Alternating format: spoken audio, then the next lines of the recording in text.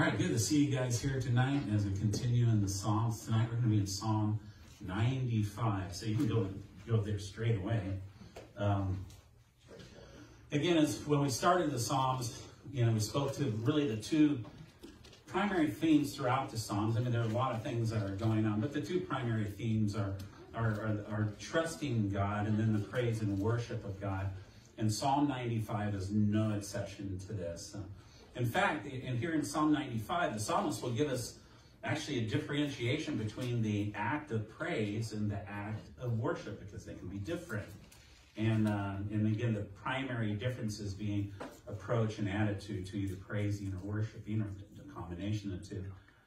And he also gives us many reasons for the praise and worship of God. He is the one true God. He's the King of Kings and the Lord of Lords. He is God of creation, and for the care he provides his people. All these reasons we have to praise and worship God. But then the psalmist does something really interesting. He closes with an ominous warning about staying in tune with God in the moment, today, about hearing the voice of God, not allowing the hardening of our hearts through sin and unbelief, which can keep us from experiencing the rest of God. So it's interesting how the psalmist will go through these very edifying and uplifting experiences, and then he ends with, again, this ominous warning, right?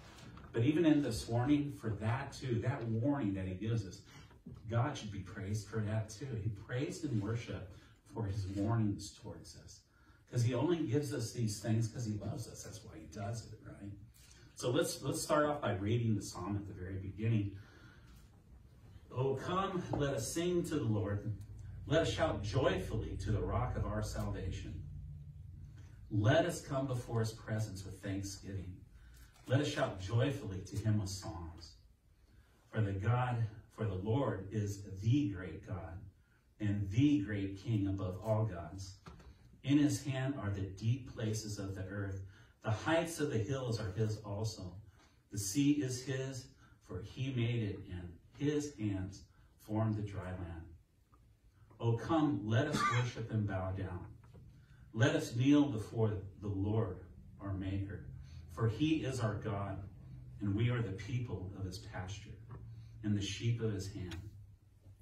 Today, if you will hear his voice, do not harden your hearts as in the rebellion, as in the day of trial in the wilderness. When your fathers tested me, they tried me, though they saw my work. For 40 years I was grieved with that generation, and said, it is a people who go astray in their hearts, and they do not know my ways. So I swore in my wrath, they shall not enter my rest. We're going to start off in verses 1 and 2, but go ahead and flip to 1 Chronicles chapter 16, because we're going to use the verses out there. So while you're going to 1 Chronicles, I'll read the first two verses. Oh, come, let us sing to the Lord. Let us shout joyfully to the rock of our salvation. Let us come before his presence with thanksgiving. Let us shout joyfully to him with songs. This is a call to worship, that we would make a joyful noise to God. 1 Chronicles 16, 1 through 11. So they brought the ark of God and set it in the midst of the tabernacle that David had erected for it. Then they offered burnt offerings and peace offerings before God. And when David had finished offering the burnt offerings and the peace offerings, he blessed the people in the name of the Lord. Then he distributed to everyone of Israel, both man and woman, to everyone a loaf of bread, a piece of meat, and a cake of raisins. And here's the good part. And he appointed some of the Levites to minister before the ark of the Lord, to commemorate, to thank, to praise the Lord God of Israel. Asaph the chief, and next to him, Zechariah, then Jeiel, then Shemiramoth, Jael. You know, if you read these really fast, it doesn't matter how you pronounce them. Okay. Continuing, and he goes, Jeiel with stringed instruments and harps. But Asaph made music with cymbals. Benaiah and Jahaziel, the priest regularly blew the trumpets before the Ark of the Covenant of God. And on that day, David first delivered this psalm into the hand of Asaph and to his brethren to thank the Lord. Oh, give thanks to the Lord. Call upon his name. Make known his deeds among the people. Sing to him, sing psalms to him. Talk of all his wondrous works. Glory in his holy name. Let the hearts of those who rejoice, who seek the Lord in his strength, seek his face forevermore. You know what David just did there? He said, let's put a worship team together and make a joyful noise. And that's exactly what they did. Or to quote Jake Elwood, we're getting the band back together. We're on a mission from God. Right? Sing to him, sing psalms to him. Talk of all his wondrous works. Glory to his holy name. Let the hearts of those rejoice who seek the Lord. And you know what? That's why we stand when we worship. Because that is exactly what we are doing. It's exactly what we do. It's the way we start. One of the most beautiful things that we ever see in our lives, and one of the most beautiful things we ever hear, is that of a congregation of his people standing and praising God at the top of their voices. You know what it's like?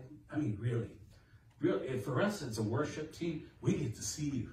We get to see it. We get to experience in its fullness.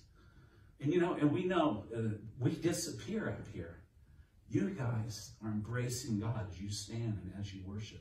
We become as nothing. We're instruments. We're the cymbals. We're the horns that are going off. What? Leading all of us into the presence of God. There is nothing more beautiful than to walk into a church service and hear people praising God. And have you ever walked by a church when their doors were open? No, seriously, randomly. Walk by a church when the doors are open and hear the praises of God come out of that door. It is incredible. I think when the weather's nice, that door should be propped open. I mean, we should be sharing our praise and worship with all our neighbors. We should do this. Not in July. But we should do this. Oh, come. Let us sing to the Lord. Let us make a joyful noise. And then it says, to the rock of our salvation. Of course, we know the rock speaks of being solid and movable, unbreakable, and on something on which we can depend. Salvation for the psalmist primarily was really around being delivered from his enemies, but we know that salvation, there is eternity in salvation. And we can say the rock of our salvation, Hebrews 7:25, therefore he is also able to save to the uttermost to those who come to God through him. Uttermost means this, that is forever and completely with full assurance. On Christ, the solid rock I stand. All other ground is sinking sand. All other ground is sinking sand. We can stand on the rock of our salvation. Verse 3. For the Lord is the great God and the great King above all gods. He is just not a great God. He is the great God. He is the great King above all gods. 1 Chronicles 16 again, 23 through 34. Sing to the Lord, all the earth. Proclaim the good news of his salvation from day to day, declaring his glory among the nations, his wonders among all peoples. For the Lord is great and greatly to be praised. Hallelujah. He is also to be feared above all gods, for all the gods of the peoples are idols, but the Lord made the heavens. Honor and majesty are before him. Strength and gladness are in his place. Give to the Lord, O families of the peoples. Give to the Lord glory and strength. Give to the Lord the glory due his name. Bring an offering and come before him. O worship the Lord in the beauty of holiness. Tremble before him, all the earth. The world also is firmly established. It shall not be moved. Let the heavens rejoice and let the earth be glad. Let them say among the nations, the Lord reigns. Let the sea roar in all its fullness. Let the field rejoice and all that is in it. Then the trees of the wood shall rejoice before the Lord, for he is coming to judge the earth. Oh, give thanks to the Lord, for he is good, for his mercy endures forever. And we say it again, declare his glory among the nations, his wonders among the people, for the Lord is great and greatly to be praised. He is also to be feared above all gods, for all the gods of the peoples are idols, but the Lord has made the heavens. Which is a wonderful segue in the verses 4 and 5. In his hand are the deep places of the earth. The heights of the hills are his also. The sea is his, for he made it, and his hands formed the dry land. So what we see here is actually the Creator God. First we saw the God, the only true and living God. But here we see the Creator God. And it is his creation. It belongs to him. And it belongs to him alone. It is his creation. And he says, the scripture says what? That he formed it by his hand. And he holds it in his hands. He holds it all together. Quoting R.C. Sproul, he said this, there is not one maverick molecule operating outside the sovereign control and direction of God. And as the childlike hymn goes, he holds the whole world in his hand. He holds the whole wide world in his hand. Isaiah 45:18, for thus says the Lord, who created the heavens, who is God, who formed the earth and made it, who has established it, who did not create it in vain, who formed it to be inhabited. I am the Lord, and there is no other. Verse 6. O come, let us worship and bow down. Let us kneel before the Lord, our God, our Maker. O come and let us worship, bow down. And we sang that song tonight, obviously, intentionally, saying that. O come and let us worship and bow down. Let us kneel before the Lord, our God, our Maker. This is the second call to worship in this psalm, right? But with a different approach. It's different. Before it, what? Shout for joy. Here, what? Let us worship and let us kneel. Let us bow down. There is praise and there is worship. And they're not mutually exclusive, but at the same time, they do have a different approach and a different attitude. It's a different thing to stand before God and raise your hands and praise him. And it's a different thing to bow and kneel before him and worship. The attitude is a little bit different. Just the whole feeling and the sense of what we're doing and what we're bringing to God. Both appropriate, both having equal value. Not one more than the other, but yet at the same time being same, but at the same time being different, right? And apart from being prostrate before God, bowing and kneeling are the most appropriate physical acts of submission before the Lord God, our Maker. Kneeling and bowing before him. And when I think of kneeling and bowing, I think when I do that, it makes me real small. And it gives him the appropriate place where he needs to be. Because he is Almighty God. I need to kneel. I need to bow. Methinks, actually I like that word, methinks. Did you know that's one word? Methinks this. That often our thoughts of him are too small, making ourselves too big.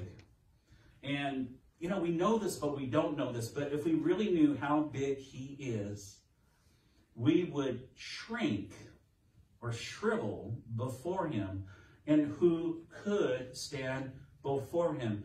And yet, as Phil prayed tonight, he, through his Son, right, has made a way directly to himself. Directly to his throne of grace, enabling us to worship him in spirit and in truth. He gave us the ability to do this. We never had this ability before. When it should be having this fear of this awesome and mighty God, he actually says, come boldly to the throne of grace to obtain help and mercy in time of need. Worship me in spirit and truth. You don't have to fear me. I want you to love me. I want you to love me. And then when we sit, when we worship, because we do that too, right? We shout for joy. We praise his name, and then we sit. There's purpose for what we do. And, you know, it's like when to sit down is like to settle in. I like sometimes like calling it my spiritual couch, where I get to sit down and rest in God. And I rest in him in worship, right? And to settle in and to be, as it were, to be on the knees of our hearts. On the knees of our hearts. Allowing our hearts to become soft and pliable and our lives vulnerable in intimate worship. Bowing and kneeling. These are submitting willfully as an act of love towards God. When we bow, when we kneel, we are submitting willfully to God as an act of love to God. Submission and worship are acts of love to God. The Lord God, our Maker. He is the Lord God. He is our Maker. Psalm 139, 14 through 18. For you formed my inward parts. You covered me in my mother's womb. I will praise you, for I am fearfully and wonderfully made. Marvelous are your works, and that my soul knows very well. My frame was not hidden from you when I was made in secret and skillfully wrought in the lowest parts of the earth. Your eyes saw my substance, being yet unformed. And in your book, they all were written, the days fashioned for me, when as yet there were none of them. How precious also are your thoughts to me, O God. How great is the sum of them. If I should count them, they would be more in number than the sand. When I awake, I am still with you. Do you think of God that way? Do you think of them that way? That when God thinks about you, his thoughts are so many and so good to you, they are more than the sand on the beach. More than we can comprehend. The love of God for us is beyond our understanding. And yet it says here, he made us and he knows us in the most intimate of all levels. He knew the number of our days before we existed. Before you existed, he knew you. And we were always on his mind. Always. His thoughts are precious towards us. I will praise you, for I am fearfully and wonderfully made. Verse 7. For he is our God, and we are the people of his pasture, and the sheep of his hand. For he is our God, he is our God, he is your God, and we are the people of his pasture, and the sheep of his hand. The people of his pasture, in the Hebrew, it's merith, and it means pasture or feeding. And really what this is speaking to more than anything else is God's care and nurturing of his people. When word means that we're the people of his pasture, that means God is taking care of us. He's taking care of you and he's taking care of me. God has taken the care for us totally upon himself. And we are the sheep of his hand. This is what we know about sheep. Sheep have little to no capacity of taking care of themselves. Right? They require tending, they require feeding, and they require protection. And he calls us his sheep. We are the people, the sheep of his pasture. And we belong to him. This is one of those methinks thing. Methinks that we completely underestimate the care of God in our lives. We completely underestimate it. And if we're not underestimating, then we are certainly taking it for granted. His care is constant. It's constant and it's unceasing. It never stops.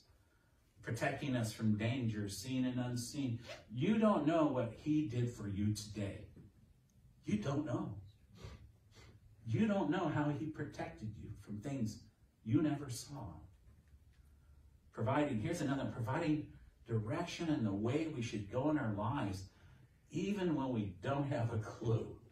Don't have a clue. Who's directing your steps? Even as we're stumbling and mumbling and fumbling in your life, who do you think is still, in spite of you, directing your steps? He is, completely and totally. And I'm fully convinced of this. And left to our own, like a sheep without a shepherd, we would surely perish. Without our shepherd, we would perish.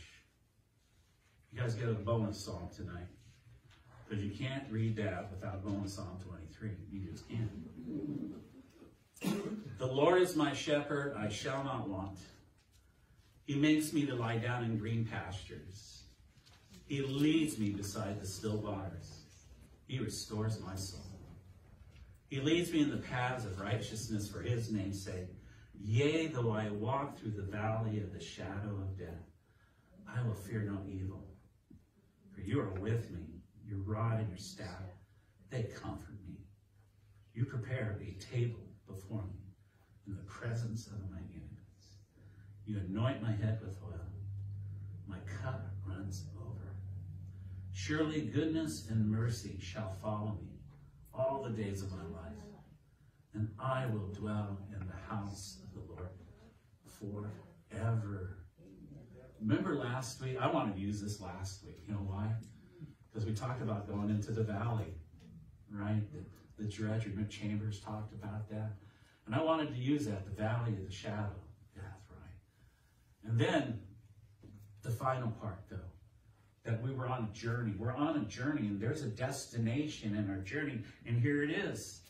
Surely goodness and mercy shall follow me all the days of my life. And what? I will dwell in the house of the Lord forever. That's our destination. That's our destination. Let's go to verse 7c. I kind of split them up there, and there's a reason for that. Just this one little thing here. Today, if you will hear his voice, and I say this a lot, it's not original, but I say this a lot. Today is the operative word for us, for believers. Today is the operative word. Quoting Spurgeon, this is the uniform time and tense of the Holy Ghost exhortations. He saith nothing about tomorrow, except to forbid our boasting of it. Since we know not what a day shall bring forth, all his instructions are set to the time and tune of today, today, today. 2 Corinthians 6:2, for he says, in an acceptable time I have heard you, and in the day of salvation I have helped you. Behold, now is the accepted time. Behold, now is the day of salvation. And then Romans 13:11, and do this knowing the time, that now it is high time to awake out of sleep. For now our salvation is nearer than when we first believed. Today, today, today. You know, we lived in Australia for a couple years, and we were there. We were so fortunate. We were so blessed and had this incredible experience that we got to travel all over Asia Pacific, all those really neat cities, Tokyo, Seoul, Singapore, Kuala Lumpur, Sydney, just all over the place. But the one thing I knew when we were doing all these travels, and I would tell Nadine, I go, you know, one day this gig's coming to an end. This ain't gonna last forever, right? And we need to treat every day like it'll be the last day that we're going to stay here. Because you know what? Ultimately, that last day came. And you know what, saints? We need to treat today like it will be the last day that we will be here, right? Because yesterday is totally gone. The future is promised to nobody. Today, right here, right now.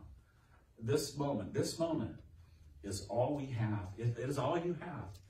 When you walk out that door, you do not know. You do not know. This is it. We live in this moment with God. We live in this moment with God. You know, some may say like it's the first day of the, you know, what do they say? They say this is the first day of the rest of your life. But it also might be the last day of what is left of your life. Luke 12:18-20. So he said, I will do this. I will pull down my barns and build greater, and there I will store all my crops and goods. And I will say to my soul, soul, I wonder if the soul talks back when he does it. Soul, I will say to my soul, you have many goods laid up for many years. Take your ease, eat and drink and be merry. But God said to him, fool, this night your soul will be required of you. Then whose will those things be which that you have provided? Fool. Today, if you hear his voice.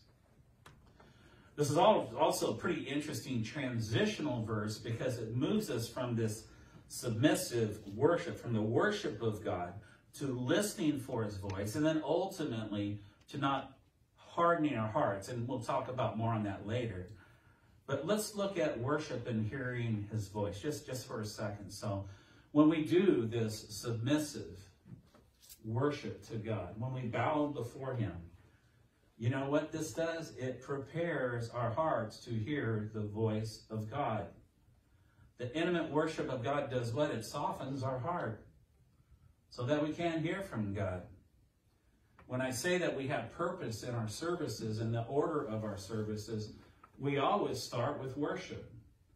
And one of the primary reason is because he is worthy of our praise. But the other reason for that is our hearts need to be softened.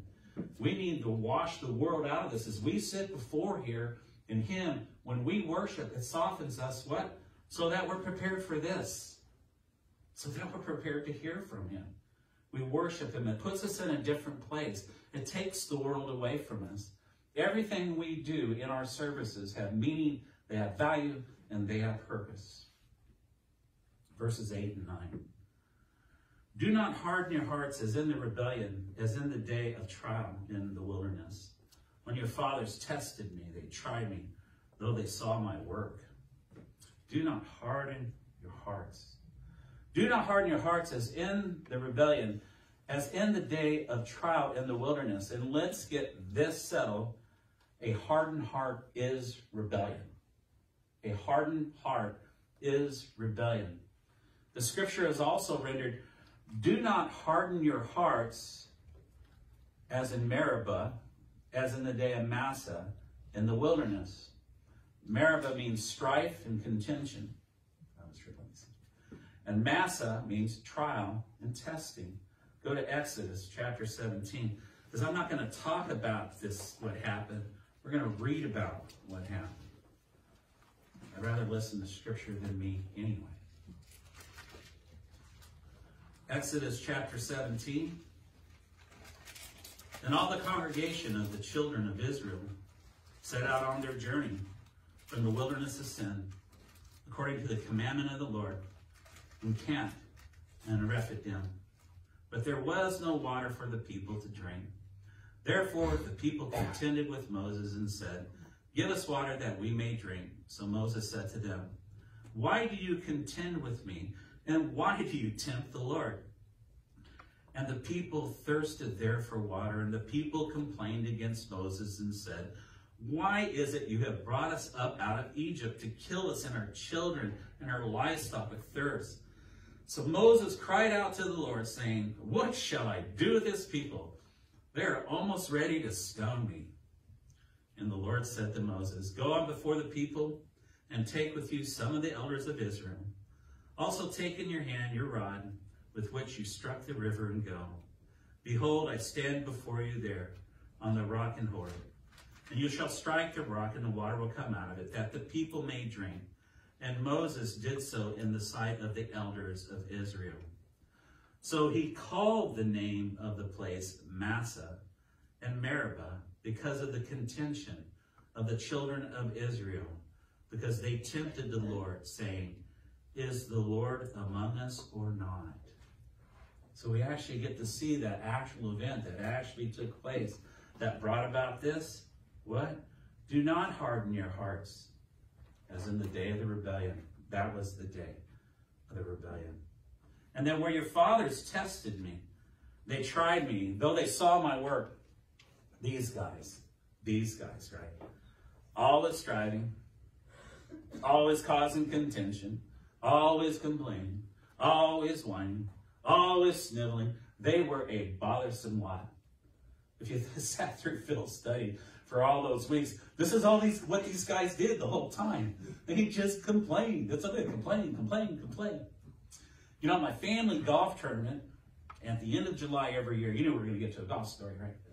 So at my family golf tournament at the end of July every year, and this year being our 31st year, isn't that amazing? 31st year we've done this. There are a list of rules. There are a lot of rules, because Norton's like imposing their will on people. But rule number 1, no sniveling. No sniveling. That is rule number 1.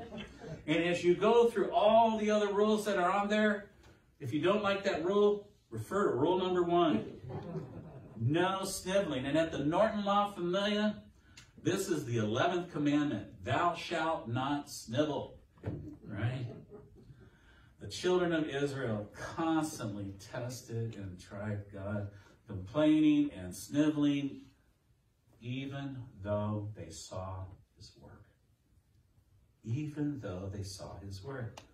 And what was his work? What? The plagues in Egypt. The angel of death in the Passover. The deliverance out of Egypt, completely out of Egypt, where they were enslaved. The parting of the Red Sea so they could get across and get away from Pharaoh, where God destroyed Pharaoh, right? And then sustenance in the wilderness. Water from the rock, manna from heaven. And eventually, God actually showing his presence, his very presence, through smoke and fire in the tabernacle. All of that, right? I mean, how much more did they need to see? But they would be forever ungrateful, forever complaining. Nothing would ever be good enough for these guys. You ever meet someone like that? Somebody? Always complaining. Always complaining, right? Nothing's ever good enough. And no one will ever measure up to like that person's standards, no matter how good it is. Anything that God does will never be good enough for the hard-hearted. Verses 10 and 11. For 40 years I was grieved with that generation and said, it is a people who go astray in their hearts, and they do not know my ways. So I swore in my wrath, they shall not enter my rest. So God speaks for 40 years. This is God talking, right? For 40 years I was grieved with that generation. And grieved means to be disgusted, angry, and here's a word, loathed. I mean, how would you like to be loathed? I mean, these are harsh words that God talking about these people, right? For 40 years, God was not happy with these guys. And that's a long time. But that is nothing compared with his grief, his disgust, and his anger and his loathing for all of mankind. They go astray in their hearts. They do not know my ways. Spurgeon. Their heart, speaking of that generation, their heart was obstinately and constantly at fault. It was not their head which erred, but their very heart was perverse. They did not know his ways. It means they did not know or follow his laws and statutes. They were given instruction meant for their very care and well-being. The instruction and guidance of God is not arbitrary, random, or haphazard. but always with purpose. And by the way, always having the best in mind for his people. That's why he gives us instruction. But here it is. Moreover, they saw his work. And this work was also the very care and guidance of God for themselves. He took care of them through all that. But their hearts were hardened. And the heart is the heart of the problem. And then he says, I swore my wrath. The last thing we would ever do, and we know this as believers, the last thing we would ever want to be is an object of God's wrath. You know what? But God had had enough with that hard-hearted and rebellious generation. And the day will come when God has had enough with this hard-hearted and rebellious generation. Psalm 103, 8 through 9. The Lord is merciful and gracious, slow to anger and abounding in mercy. He will not always strive with us, nor will he keep his anger forever.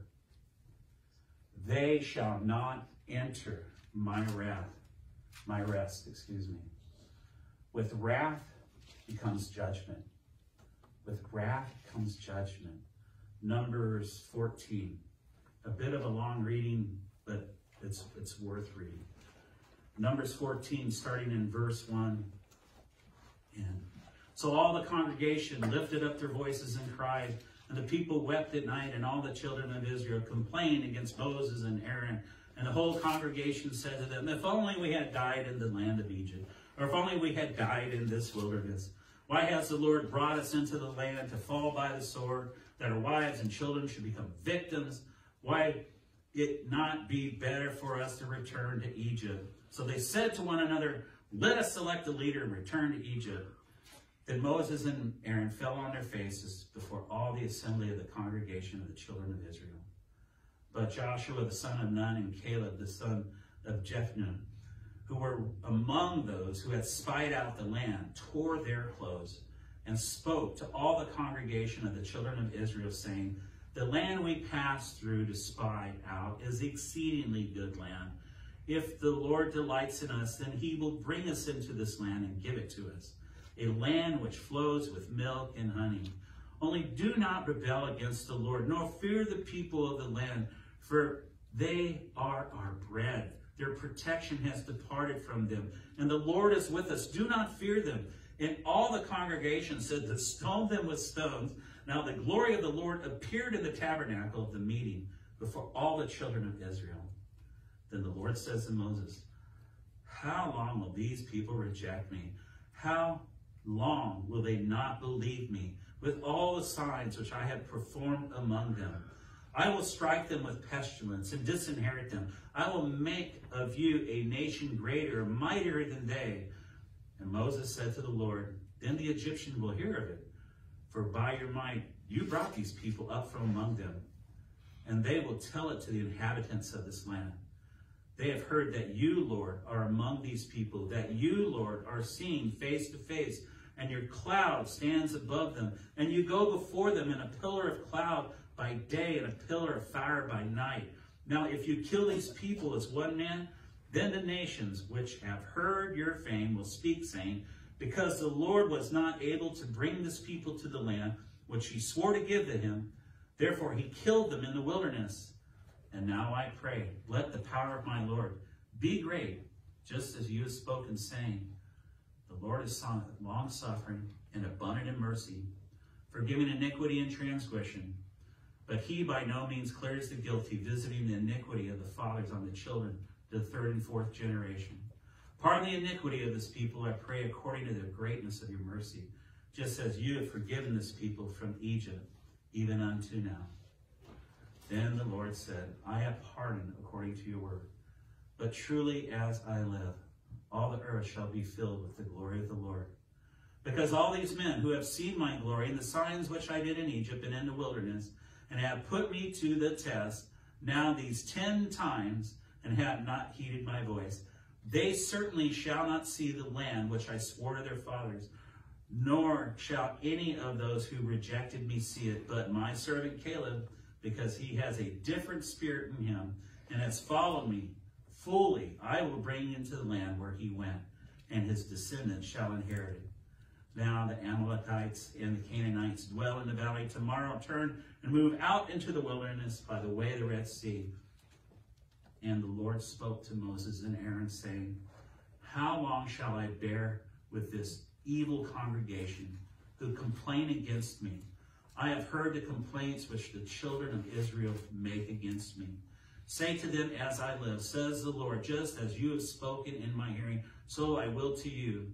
The carcasses of you who have complained against me shall fall in this wilderness, all of you who are numbered according to your entire number from 20 years old and above, except for Caleb, the son of Jephunneh, and Joshua, the son of Nun. You shall by no means enter the land which I swore I would make you dwell in. But your little ones, whom you said would be victims, I will bring in. They shall know the land which you have despised. According to the number of days which you spied out the land, 40 days, each of you shall bear the guilt of 1 year, namely 40 years, and you shall know my rejection. I, the Lord, have spoken this. I will surely do so to all this evil congregation who are gathered together against me. In this wilderness they shall be consumed, and there they shall die. With wrath comes judgment. They did not enter into his rest. A final comment from Spurgeon on this. There can be no rest to an unbelieving heart. If manna and miracles could not satisfy Israel, neither would they have been content with the land which flowed with milk and honey. So this is a really interesting way to finish this psalm. First, it starts off as we describe the praise and worship, declaring the glory of God, his creation, the care for his people. You know, it really was uplifting and edifying, but then the psalm ends with that very stern and ominous warning about not hardening our hearts. So how do we reconcile these things and kind of bring them in harmony? So we start from the beginning. Oh, come, let us sing to the Lord. Let us make a joyful noise. Let us worship and bow down. Let us kneel before the Lord our God, our Maker. Let us always start with the praise and worship of God. And here is the most important part. Always remembering to whom we are singing. Spurgeon again. It is to be feared that very much, even of religious singing, is not unto the Lord, but unto the ear of the congregation. Above all things, we must, in our service of song, take care that all we offer with the heart sincerest and most fervent intent is directed toward the Lord himself. We have an audience of one in our praise and worship. For the Lord is a great God, the great God, King and Creator. He is the great God. He's the King of Kings and the Lord of Lords and the Creator of all things. By his word, he breathed them into existence. By his hand, he formed them. And by his hand, he holds them all together. Isaiah 40:26. Lift up your eyes on high and see who has created these things, who brings out their hosts by number. He calls them all by name. By the greatest of his might and the strength of his power, not one is missing. And then he is our God, and we are the people of his pasture. And I always find it best to let Jesus himself do the talking. John 10:11-16. I am the good shepherd. The good shepherd gives his life for the sheep. But a hireling who does not know the shepherd, who does not own the sheep, sees the wolf coming and leaves the sheep and flees. And the wolf catches the sheep and scatters them. The hireling flees because he is a hireling and does not care about the sheep. I am the good shepherd. I know my sheep and am known by my own. As the Father knows me, even so I know the Father. I lay down my life for the sheep. And other sheep I have which are not of this fold, them also I must bring. And they will hear my voice. There will be one flock and one shepherd. And Jesus has done what? As our good shepherd, he has laid down his life for us. and he knows you, and now you know him. He is our good shepherd, and he will do what? He will take you all the way to that day when we see him face to face. He is our God, and we are the people of his pasture. And then he says, today, if you hear his voice, do not harden your heart. Remember, today being the operative word for the believer, there should always be a sense of urgency for us. As Spurgeon said, today, today, today. And to hear his voice. The world, the enemy, the flesh can easily drown out that still small voice. And the worship of God is one of the best silencers of that noise. The submissive worship of God with being on the knees of our hearts, softening our hearts, and preparing our hearts to hear the voice of God. This is one of the reasons we worship. And then he says, do not harden your heart. Ezekiel 36, 26 and 28. I will give you a new heart and put a new spirit within you. I will take the heart of stone out of your flesh and give you a heart of flesh. I will put my spirit within you and cause you to walk in my statutes, and you will keep my judgments and do them. And you shall dwell in the land that I gave to your fathers. And you shall be my people, and I will be your God. So God, for us as believers, has done what? You sang a song the other night about this. He has removed that heart of stone, and he's given us a heart of flesh. He has actually made us soft towards him, right? One of the best words I have ever received in my life, one of the best words I've ever received came from an old friend of mine, a pastor and a brother in the Lord, named Don Thomas. I've talked about him before. But one time he said to me, and very simply said this, he goes, you know what, Skip? Stay soft. Just that, 2 words. Stay soft. This is a good word. Stay soft. And then entering into his rest. Real quick, last time around here, go to Hebrews real quick. We won't read all of this because it's a lot. But actually Hebrews chapter 3, verses 7 all the way to chapter 4, verse 11. It's quite a bit there, but it's actually one of the most... accurate's not quite the right word, but verbatim use of the Old Testament in the New Testament. And it starts actually in verse 7 of, let me get there real quick. And this is important. This is really, really important. Verse 7 in chapter 3, therefore, as the Holy Spirit says, the Holy Spirit is saying it here in Hebrews, and he also said it in the Old Testament. It's the same Holy Spirit. God himself is speaking. And again, regarding the hardening of the heart for the believer, just picking out certain verses, chapter 3, 12 through 13. Beware, brethren, lest there be in any of you an evil heart of unbelief in departing from the living God. But exhort one another daily while it is called today, right? Lest any of you be hardened through the deceitfulness of sin. Sin always hardens the heart of God. There is no rest in sin. Sin is exhausting to the soul. And so what the scripture admonishes us to do what? Let us exhort one another daily. Stay soft. I'm exhorting you.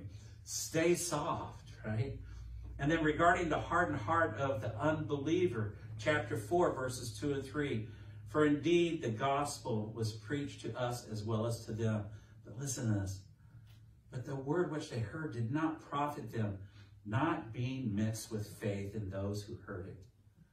For we have believed, do enter that rest. And as he said, so I swore in my wrath, they shall not enter into my rest, although the works were finished from the foundation of the world.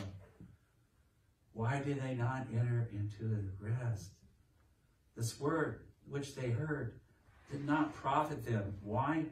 Not being mixed with faith. Not being mixed with faith in those who heard it. They had no faith, only hard and unbelieving hearts. We enter into the rest of God by faith and by faith alone. It's the only way we get there. In Ephesians, kind of wrapping this up, chapter 2, verses 1 through 10. I got to read this whole thing. I'm going to cut this short. And you he made alive, who are dead in trespasses and sins, in which you once walked according to the course of this world, according to the prince of power of the air, the spirit who now works in the sons of disobedience, among whom also we all once conducted ourselves in the lusts of our flesh, fulfilling the desires of the flesh and of the mind. We were by nature children of wrath, just as the others. But God, who is rich in his mercy, because of his great love with which he loved us, even when we were dead in trespasses, made us alive together with Christ. By grace you have been saved, and raised us up together, and made us sit together in the heavenly places in Christ Jesus, that in the ages to come he might show the exceeding riches of his grace in his kindness towards us in Christ Jesus. For by grace you have been saved through faith, and not that of yourselves. It is the gift of God, not of works, lest anyone should boast. For we are his workmanship, created in Christ Jesus for good works, which God prepared beforehand that we should walk in them. We enter into his rest. We enter into his rest by grace through faith alone. We are kept in his rest by grace and through faith alone. Therefore, there remains a rest for the people of God. Stay soft, saints. Stay soft. Let's pray. Father, again, thank you for your goodness. Thanking you for your word. Thanking you that you call us to this place to praise and worship you. You've given us the capacity to worship you in spirit and in truth. And you also tell us just how great you are through your creation, that you are the God, above all other gods. There are no other gods. And then you tell us that, you know what? You are a shepherd. You take care of us. You love us completely. Your thoughts towards us are precious. But you also give us warning, not to harden our hearts. Listen today. Listen today. You admonish us, what, to stay close to you, to not allow our flesh or anything to harden our hearts where our relationship with you would be hindered in any way. So help us, Lord, we pray. Help us, Lord, that we would stay soft. In Jesus' name, amen. Amen. Shall we stand?